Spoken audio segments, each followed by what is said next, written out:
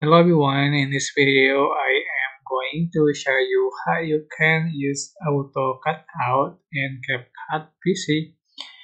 So it's super simple, just going to select your video you want to edit and select video, select cutout, and you can find this Auto Cutout option.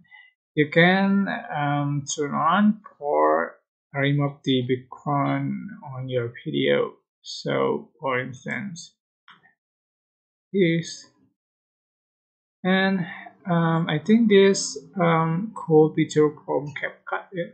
You can see the result, but yeah, it's not perfect. So you can try this on your project with the Auto Cutout. So uh, I hope this tutorial was helpful for you. Don't forget to click like, comment, share, and also subscribe. And you can click thanks button for appreciate and a short thanks. If you have any question, please leave in the comment section down below. Thank you so much for watching. Bye bye.